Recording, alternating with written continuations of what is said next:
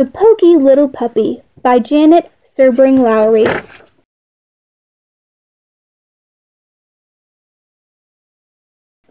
Five little puppies dug a hole under the fence and went for a walk in the wide, wide world. Through the meadow they went, down the road, over the bridge, across the green grass, and up the hill, one after the other. And when they got to the top of the hill, they counted themselves. 1, 2, 3, 4. One little puppy wasn't there. Now where in the world is that poky little puppy, they wondered, for he certainly wasn't on top of the hill. He wasn't going down the other side. The only thing they could see going down was a fuzzy caterpillar. He wasn't coming up this side. The only thing they could see coming up was a quick green lizard. But when they looked down at the grassy place near the bottom of the hill, there he was, running round and round, his nose to the ground. "What is he doing?" the four little puppies asked one another. And down they went to see, roly-poly, pell-mell, tumble-bumble, till they came to the green grass, and there they stopped short. "What in the world are you doing?" they asked. "I smell something," said the poky little puppy. Then the four little puppies began to sniff, and they smelled it too. "Rice pudding," they said, and home they went as fast as they could go, over the bridge, up the road, through the meadow, and under the fence. And there, sure enough, was dinner waiting for them, with rice pudding for dessert. But their mother was greatly displeased. "So you're the little puppies who dig holes under fences," she said. "No rice pudding tonight," and she made them go straight to bed.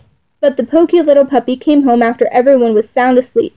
He ate up the rice pudding and crawled into bed as happy as a lark. The next morning someone had filled up the hole and put up a sign. The sign said, "Don't ever dig holes underneath this fence." But the five little puppies dug a hole under the fence just the same, and went for a walk in the wide, wide world. Through the meadow they went, down the road, over the bridge, across the green grass, and up the hill, 2 and 2.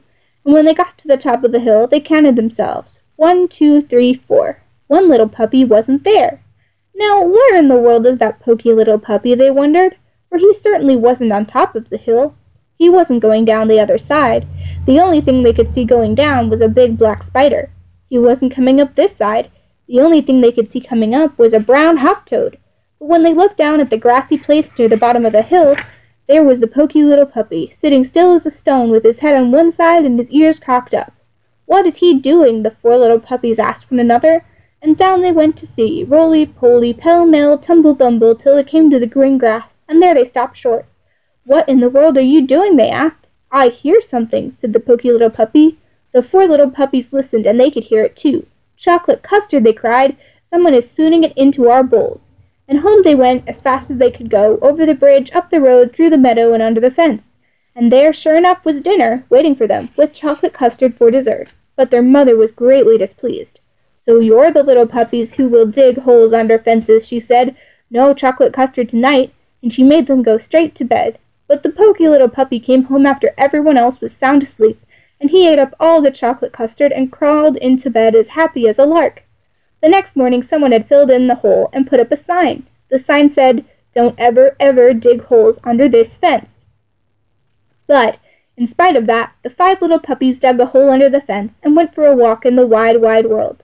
Through the meadow they went, down the road, over the bridge, across the green grass, and up the hill, 2 and 2. And when they got to the top of the hill, they counted themselves. 1, 2, 3, 4. One little puppy wasn't there. Now, where in the world is that poky little puppy, they wondered, for he certainly wasn't on top of the hill. He wasn't going down the other side. The only thing they could see going down was a little grass snake. He wasn't coming up this side. The only thing they could see coming up was a big grasshopper. But when they looked down at the grassy place near the bottom of the hill, there he was, looking hard at something on the ground in front of him. "What is he doing?" the four little puppies asked one another. And down they went to see, roly-poly, pell-mell, tumble-bumble, till they came to the green grass, and there they stopped short. "What in the world are you doing?" they asked.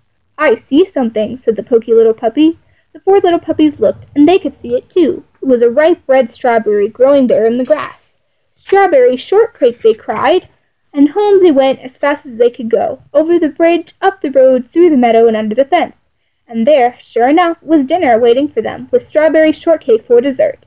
But their mother said, "So you're the little puppies who dug that hole under the fence again. No strawberry shortcake for supper tonight." And she made them go straight to bed. But the four little puppies waited till they thought she was asleep, and they slipped out and filled up the hole. And when they turned around, there was their mother watching them. "What good little puppies," she said. "Come have some strawberry shortcake." And this time, when the poky little puppy got home, he had to squeeze in through a wide place in the fence. And there were his 4 brothers and sisters licking the last crumbs from their saucer. "Dear me," said his mother, "what a pity you're so poky. Now the strawberry shortcake is all gone." So Poky Little Puppy had to go to bed without a single bite of shortcake, and he felt very sorry for himself. And the next morning someone had put up a sign that read, "No desserts ever unless puppies never dig holes under this fence again."